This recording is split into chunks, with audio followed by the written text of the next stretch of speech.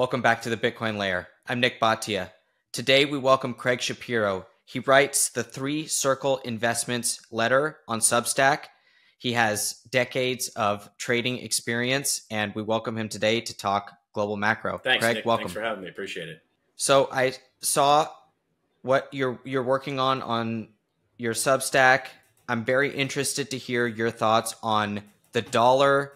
Is the dollar losing its global reserve status? Is it fading at the margin? What is your opinion? And perhaps you can start a little bit with your background and where you are sounds today. Good. So I've been trading financial markets for the last 20 or so years. I've worked at a variety of very big hedge funds, including Point72, Osprey Management, Graticule, Macro Fund, and I had my own fund called Circle Lane Capital a few years ago. And more recently, I've just been really just trading my own family office and for myself. And so, in addition to that, I've also been writing a bit more and just trying to get my thoughts out on paper. It helps my investment process. So started a Substack, been a little bit more active on Twitter, and provide some, consulting-like services to retail and to some institutional folks as well. So, look, the story that I've been trying to piece together lately is just about the dollar and dollar hegemony and, what the Treasury and Fed have been doing to the dollar. And it dates back, forever, from Bretton Woods and post-Bretton Woods and, what have we done? But really, I think the story kicks off in the early part of, 2022 when Russia attacked the Ukraine. And I kind of got into some details about why I thought that was more than just, attacking Ukraine. It was really an attack on the dollar and attack on dollar hegemony, and that the East has become more annoyed and more upset with the way that the U.S. has run dollar policy, has run its deficits, and has run, the way it thinks about sanctioning its enemies. And so just a lot of stuff going on there.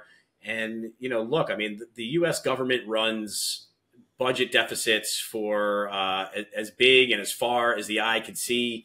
The CBO has forecasts of the debt levels in America, reaching 50 trillion over the course of the next couple of decades. We're running 5-6% deficits of GDP now with full employment and, inflation that's running above 2%. And so there's really doesn't seem to be any will or any hope that Congress is going to address this with either tax cuts or tax hikes or spending cuts. And so what are foreigners going to do? And how are we going to fund these deficits? And so I've just been trying to piece the crumbs together about whether or not this story of dollar hegemony, will continue into the future. And so that's what I've been writing about a bit more, lately. The Bitcoin Layer is sponsored by River. Make sure to check out river.com today or the link below in the description. River is our preferred place to purchase Bitcoin. Now, when you're buying Bitcoin, guys, there are several considerations. Number one, should I be using an exchange? Is the exchange custodying their own Bitcoin? Is the exchange using platforms to custody that we don't know?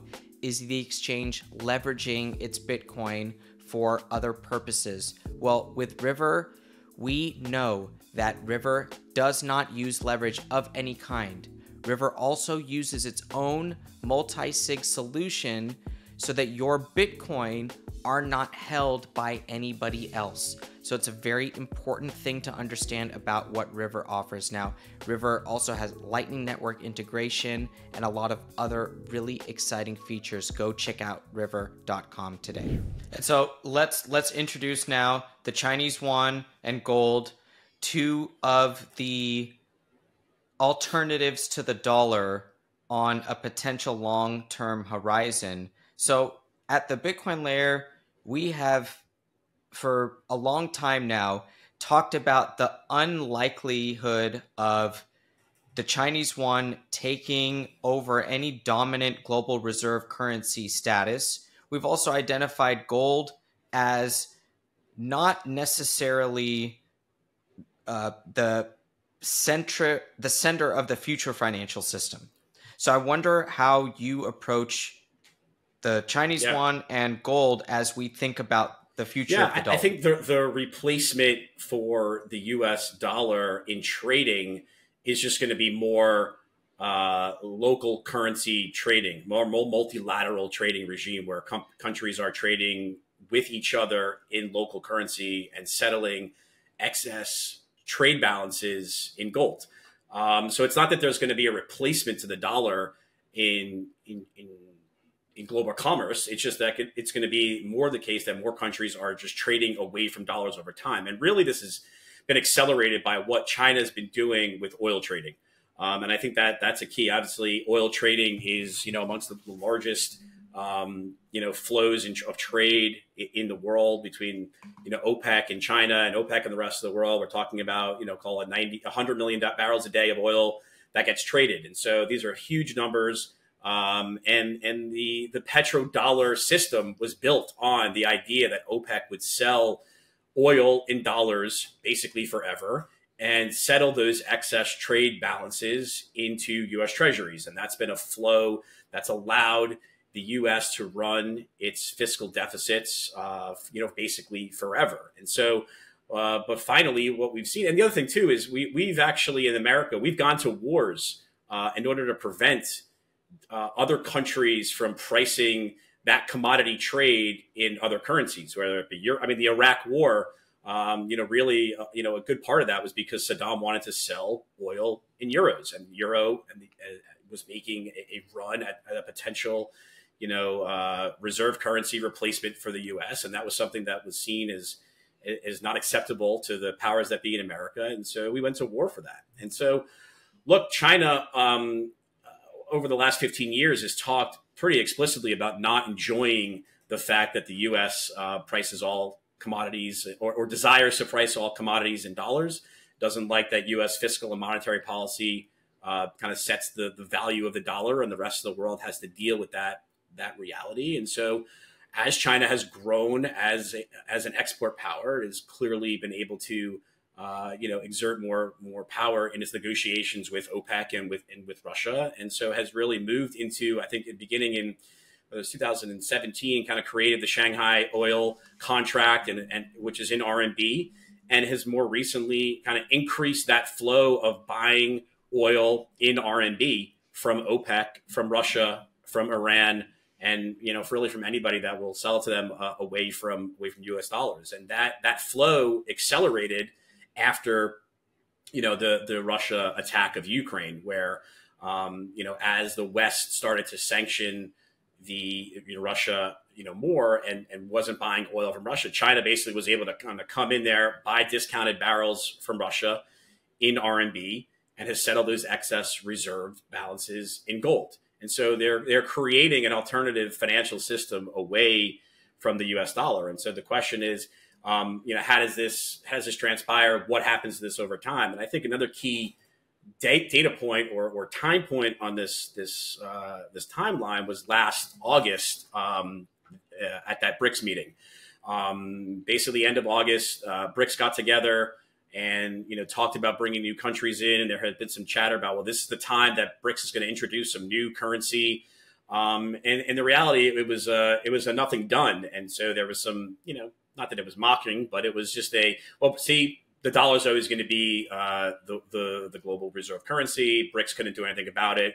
And really what happened, I think, kind of under the surface was actually quite instrumental to accelerating, the process of transitioning away from dollar and away from U.S. Treasuries as a neutral reserve asset. Basically, BRICS brought into BRICS Saudi, UAE, and Iran, kind of really has now, through that entity now controls the oil flows out of the entirety of OPEC and in the Middle East.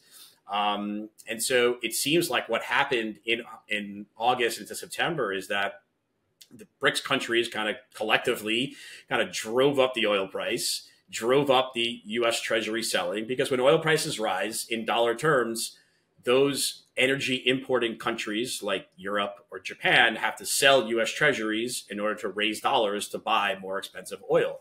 And so you had this dynamic in the fall of 2023 where oil prices were rising, bond prices were selling off, yields were moving higher, the dollar was rallying, which created this kind of virtuous circle of higher yields, higher dollar, higher oil leads to higher yields, leads to higher dollar.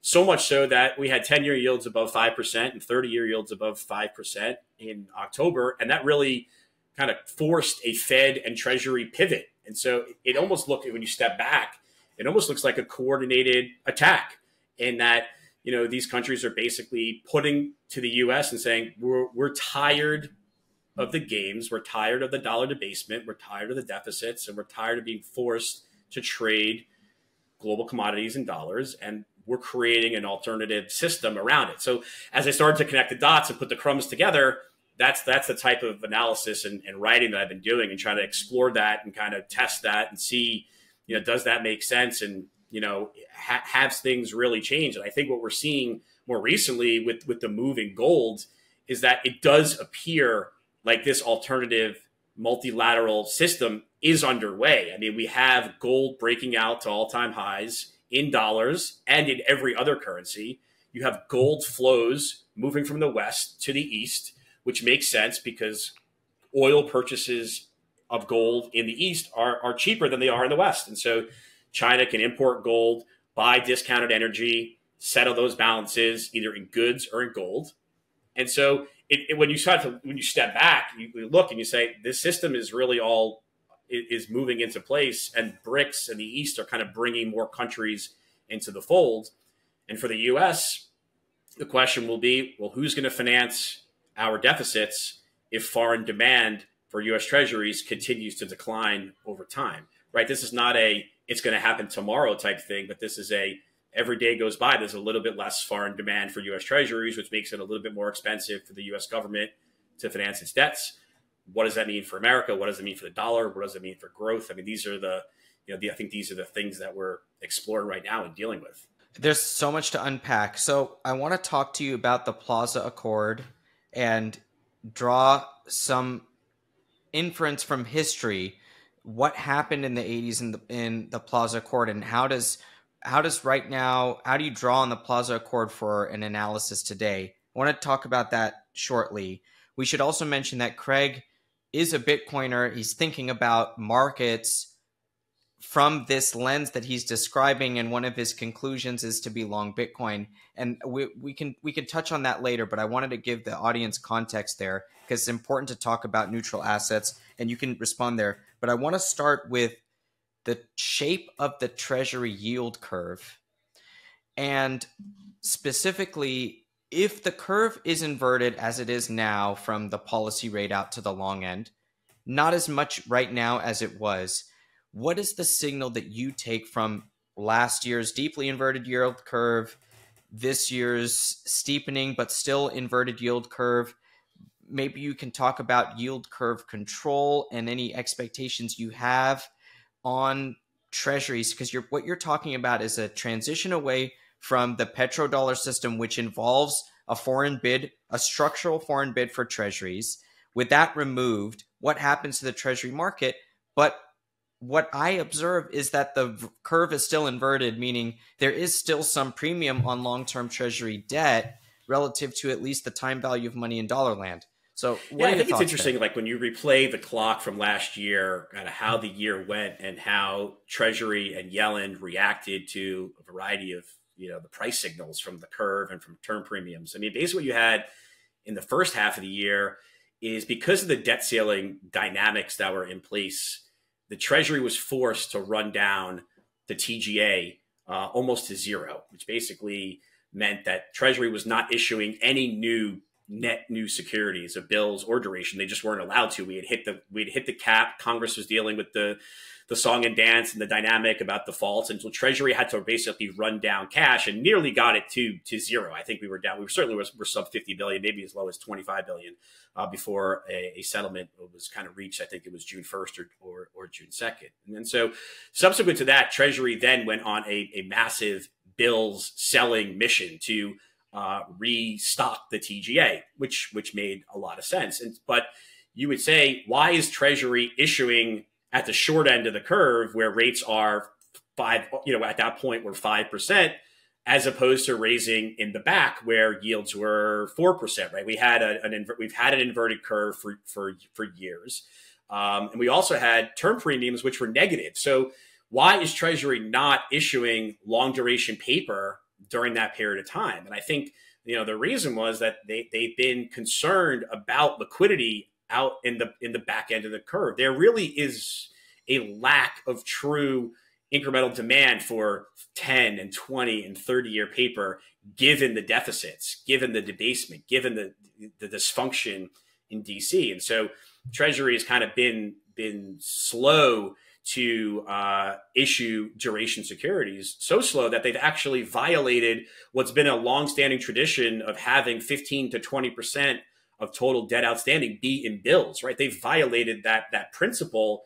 And we are not in exogenous times, right? COVID is over. We are in, we were at full employment. Like, why is Treasury not issuing out there? And so they've taken the bills percentage above 20% for, hard to really understand why. So what happened in August at the beginning of August at the August quarterly refunding announcement, Yellen came out and said, okay, it's time for us to raise some more duration securities because, we've said we're going to do that. Subsequent to that, what happened? Term premiums rose, yields went higher, bonds sold off, stocks sold off, and we were in a significantly poor risk-taking environment. So poor that it actually started to tighten financial conditions in such a way that the Fed actually said, well, maybe now the long end is starting to do some of the work for us, and maybe we don't have to tighten as much. And that created, this pivot dynamic that happened at the October meeting and certainly in the December meeting. But subsequent to that, in late October, early November, when Yellen had another decision to make about the composition of issuance, she said, you know what? Even though I know I need to raise more duration, I'm actually not going to do it. And so she pivoted, right? She basically had been signaling that the government needs to issue more on the long end. She said, I don't know. I'm a little concerned here. And what happened? She helped kick off a very significant, year-end rally, loosening of financial conditions, aided by the Fed, which removed its last rate hike. And so, we created this great environment for risk into the end of the year. And that continued into the beginning of the year. And what happened in January and early February is Yellen said, okay, risk is a little bit calmer now. I'm going to issue duration again. And so subsequent to that February 1st announcement, what we've seen since then is term premium has started to move higher again. Yields are moving higher. So far, risk assets are, still generally bid. I think there's some view there because of the Fed that maybe we're not going to, get back to 2% inflation. We could talk about that, but that's how Treasury has been reacting, right? There is a concern at Treasury that they can't issue too much long-term paper. And so Yellen is kind of playing the market a little bit here, issuing long when she feels like she can, pulling it back when she feels like she can't, which I guess as a trader kind of makes sense. If you're the government, you have a lot to sell. You try to, do it, not all at once, and you try to piece it in over time. But look, I think that is the signal from the curve and from term premiums is that truthfully, in light of inverted yield curve, in light of still very low term premiums, the U.S. should be issuing out the curve as much as they can. But they are concerned that when they announce that they're going to come out with even more duration issuance, that no one's going to show up, or certainly not show up at the prices and at the yields that they want. So I think that is the dynamic that is in play. And Treasury has said in their November TBAC meeting, there was a slide that they put in there about this lack of foreign demand. Treasury knows the foreigners are not showing up and will continue to not show up, particularly because we've decided to expropriate reserves from enemy countries, but also because we have no real ability to slow down the deficit creation. So I think that's the environment that we sit in right now with respect to the curve and how Treasury is thinking about things. I want viewers to hear what Craig said. This is one of the best and most comprehensive answers that we've had to the question, why is the curve still inverted despite what is going on? Craig is suggesting that if Yellen were to have hit the market with a pro rata supply across the curve based off where they have historically been, the curve would be much steeper than where it is today. and that they are worried about this type of dynamic when they come to issue. So we have consistently covered the quarterly refunding announcements at the Bitcoin layer. This is why, because the quantity that they hit the market with in each part of the curve does contribute to the shape of the curve and that term premium that we're talking about. Term premium is a fancy model for something resembling how that shape of the curve compensates you based on how far you go out the curve. So, Craig, I think it's an excellent analysis, and I appreciate that very much. Talk to us about the Plaza Accord now, and how do you think about what happened in the mid '80s versus what's happening today? Yeah, I mean, it's I've just been trying to do more reading, being a student of history and of markets, just trying to understand, comparable periods or comparable setups. And it seems like we have just an interesting, development here with how the U.S.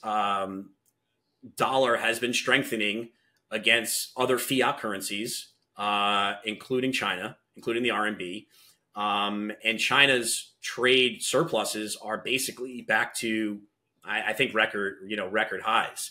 And so clearly the U.S. has become increasingly concerned about China's trade, China dumping goods, an exchange rate that is too weak. And so what can the U.S. really do about it? And so there's look, I mean, I think if I went back to the mid 80s, there was a very similar dynamic in play where the U.S. had been running big fiscal deficits under Reagan. The dollar had been firm because of Volcker policies that had been in place to slay inflation earlier in the decade. And West Germany and Japan were running significant trade surpluses. And so the U.S. was trying to figure out a way to weaken the dollar to help us balance the economy and support our export markets, because our manufacturing base was getting hollowed out. Auto companies were complaining about Japanese imports of cars and German imports of cars into America. And so in early 1985, there was discussions at the highest levels of Treasury and at State Department between Germany, Japan, and the U.S. about a coordinated effort to weaken the dollar in order to help improve those trade balances for the U.S., in order to help stimulate demand in Germany and in Japan, which had not been doing much on the domestic demand front. And so just kind of thinking it's a very similar setup right now. I mean, at that, back then, though, you had Germany and Japan were at least U.S. allies, right? So we had this ability to allies talking to allies about creating, a properly traded global structure. Now you have, an enemy, the biggest trading, country in the world, China, and you're trying to convince them to weaken, to allow the dollar to weaken, have China stimulate domestic demand,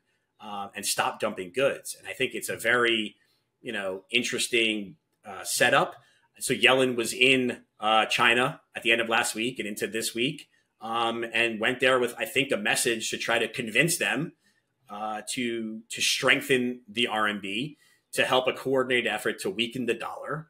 The question I have is, well, what can we really offer China at this point? I mean, I think there are some people certainly in financial media that think, China needs to devalue. China's having major issues with its property market. China's about to roll over and have a great property driven implosion. But you step back, China's trade balances are at record surplus. And the reason that they are is because they're buying discounted energy from Russia, from Iran.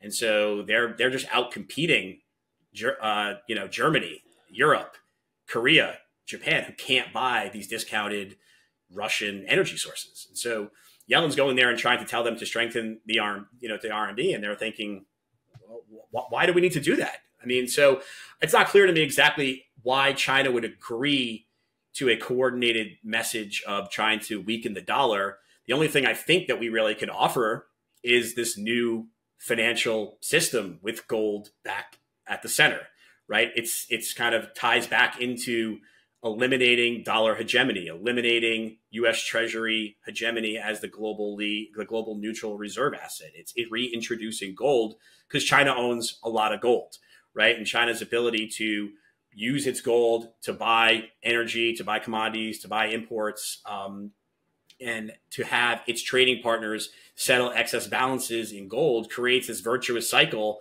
where China can continue to take share from the rest of the world, and China's power can continue to grow at the expense of the US's. And so I just think it's a very interesting dynamic in play. I mean, we'll see. That some people have speculated that the Xi Biden meetings in San Francisco kind of kicked off some sort of last year kicked off some sort of new trading regime, and that Yellen was there this week to try to keep moving that forward. I mean, we'll see over the course of the next few months. I don't know if they're going to specifically announce, anything, but I think the direction of travel is known, right? Gold is moving into an increased share as a neutral reserve asset. Gold flows are moving to the east, whether it's China or India, and gold is replacing U.S. Treasuries as a neutral reserve assets, which has those implications for the U.S. as we move forward. Now, can I just clarify with you on the front of the United States being okay with the gold settlement for trade imbalances if the dollar were to weaken relative to the yuan? Is that the trade-off that you're saying the U.S. would be okay with? Can you look, I that think the U.S. is looking to be able to improve. I think stepping back, the U.S. realizes post-COVID, post this Russia-Ukraine war, that our supply chains, our manufacturing capabilities in America are basically a disaster, right? I mean, we're relying on China for all healthcare equipment and for military equipment, for a lot of crucial parts for military equipment. We need to rebuild the U.S. manufacturing base. We need to rebuild U.S. infrastructure. We need to just rebuild America. The only way that we're going to be able to do that and be competitive on a global scale is with a much weaker dollar.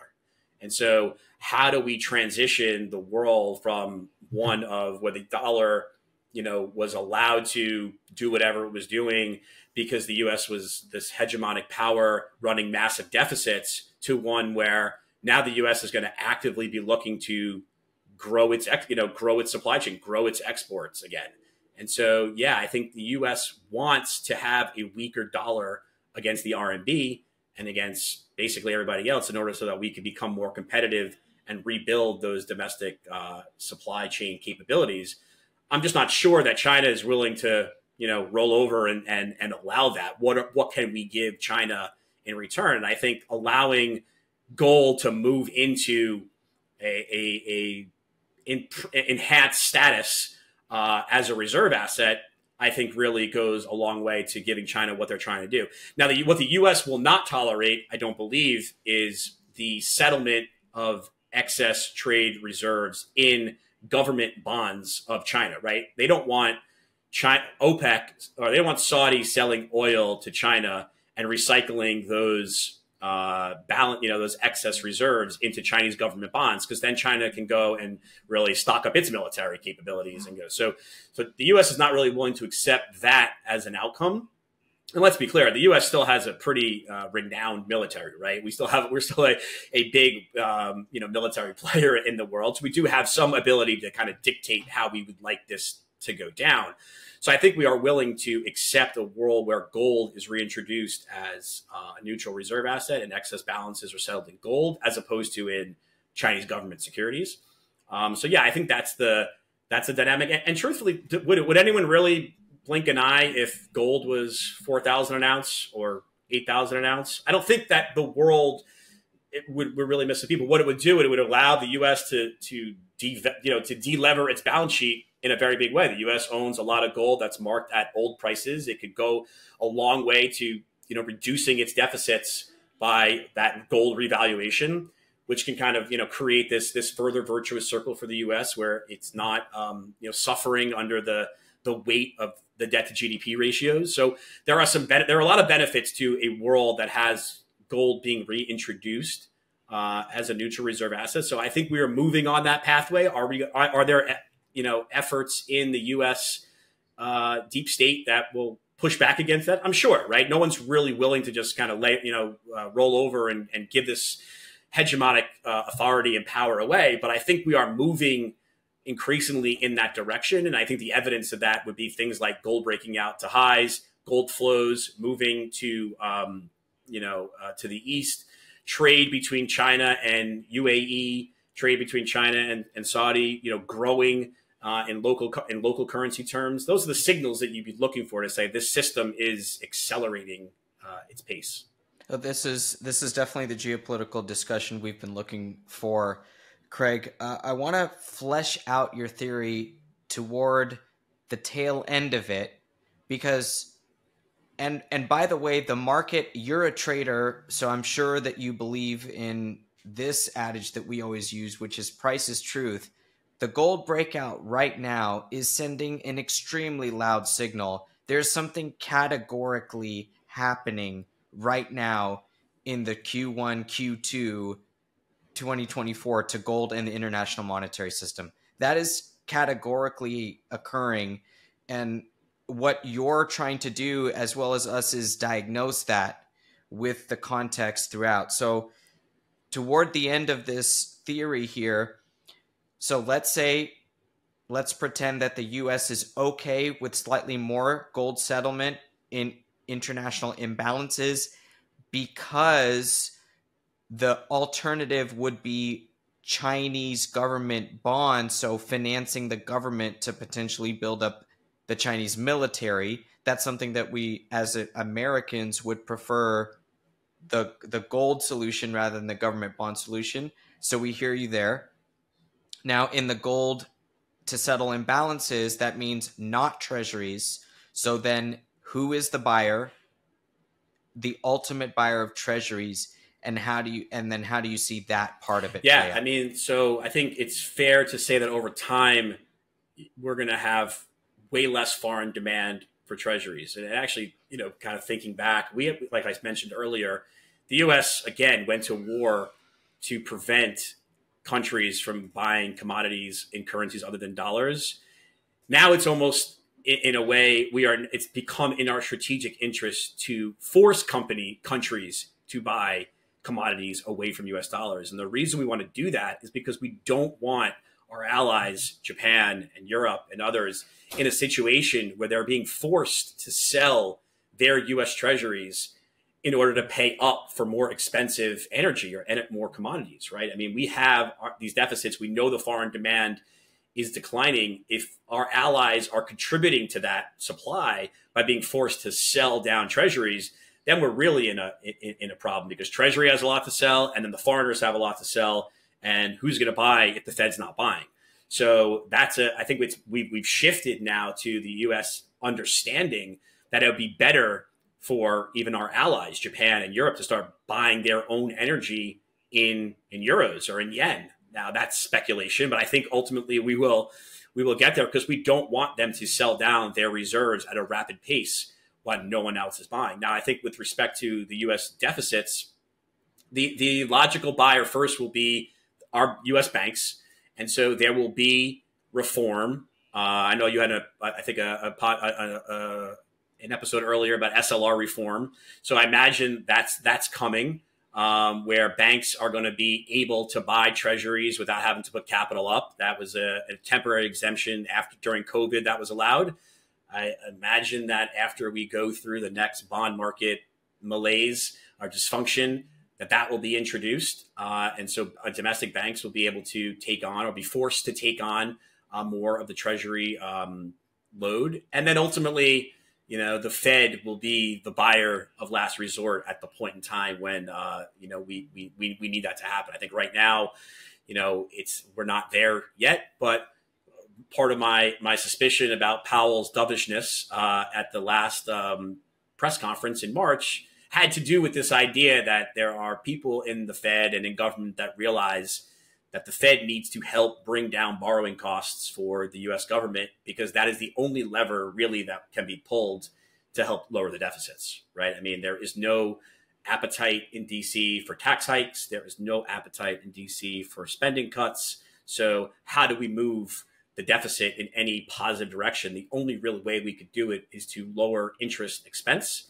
So that's the Fed cutting rates. And if that has the benefit of taking asset prices higher, that will lead to more capital gains. So that will bring in more tax receipts. That has a positive effect as well. So I think the cynic would say that Powell's dovishness has something to do with that dynamic in play in an election year. We'll see how that plays out as inflation in America remains sticky and the labor market is good and the economy is running better than expected, whether or not the Fed can really engineer that cutting cycle. But ultimately, in the end, the Fed will be forced to buy the government debt at the point in time when the government doesn't like the prices that it's getting. So I don't think we're there yet. The Fed's still doing QT. They may taper that in the next couple of months, but as far as a resumption of QE, that's going to happen. But maybe we're just a few quarters away from that dynamic being put out there again. Yeah. So QE, the eventuality based on the math. So talk to us now about inflation, because that is the hurdle. You categorized Jerome Powell as gaslighting the market. So we can throw a chart up here on financial conditions and how they have trended easier of late. How is Jerome Powell gaslighting the markets? What's going on with inflation specifically? And are we going to get a cut? Are we going to get a cutting cycle happen, even though inflation is remaining in the current sticky dynamic and not even getting a little bit better from here? Yeah. So I'm curious your thoughts. Yeah, the Fed has talked about this idea that interest rates can be cut because real rates are elevated, and that because real rates are elevated, financial conditions are tight. And they've talked about monetary policy as still being restrictive.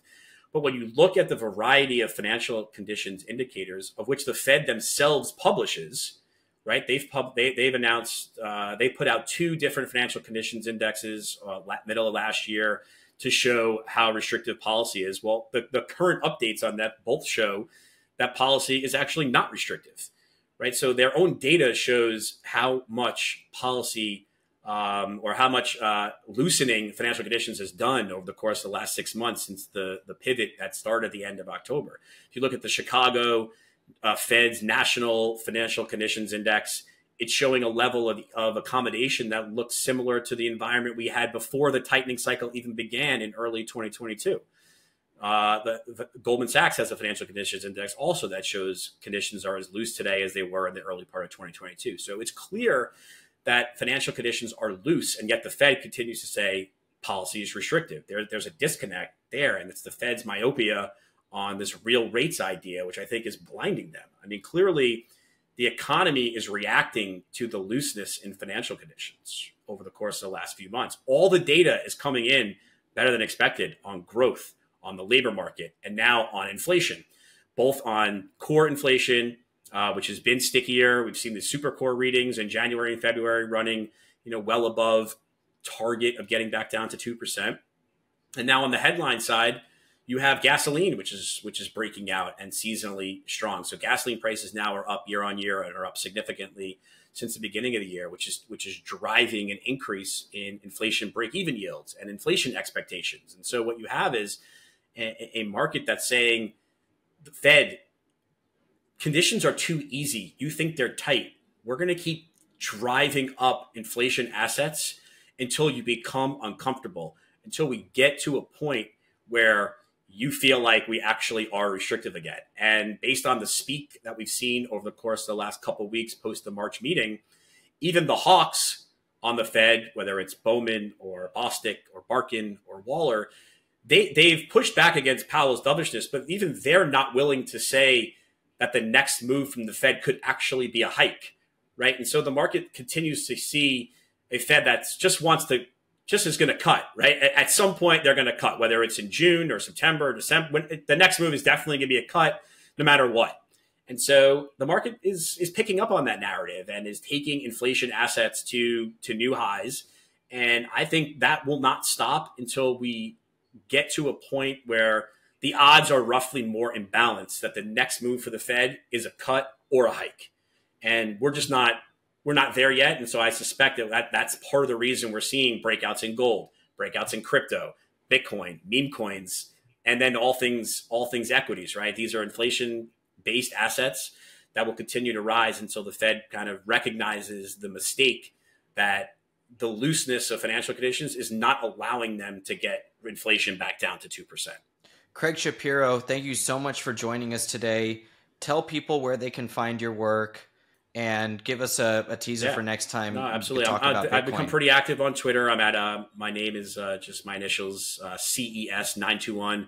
I write a Substack called 3 Circle Investments. And I also provide some consulting for Leduc Trading, where I'm a macro advisor to some of Samantha Leduc's clients. So I'd love to come back and chat more about whether or not these hypotheses that I've had have come true. Appreciate it, Craig, and we'll catch you guys next time. Sounds good. Thanks a lot, Nick. Special thanks to River for sponsoring this channel. Purchase Bitcoin without any fees when you use River's DCA feature. River has become our trusted source of accessing the Bitcoin market because they don't use any third-party custodians. This is a very, very important thing to understand. River is not using another company to store the Bitcoin for them. They have their own multi-signature solutions, which means that they have designed their own way to make sure nobody else has responsibility for the Bitcoin for the time that you have River hold your Bitcoin for you on their platform once you have purchased it. So go check out river.com today. Thanks for sticking with us. As always, at The Bitcoin Layer, subscribe to our channel. Subscribe to our Substack at thebitcoinlayer.substack.com so that you can follow along our latest research and analysis.